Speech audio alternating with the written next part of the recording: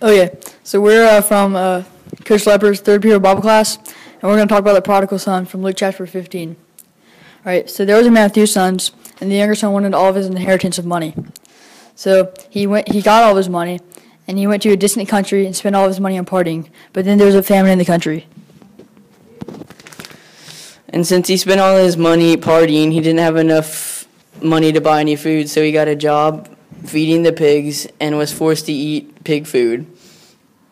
Then he realized that he would be better off being his father's hired servant, so he went back to his house, and as soon as his father saw him a long way off, he ran to him and hugged him and kissed him and threw his arms around him, and after that he had a party for him because they were to rejoice that he came back. This shows how a parent's love is unconditional for their children even though they sin. This is 1 John 4:8. Whoever does not love God does not know God, because God is love.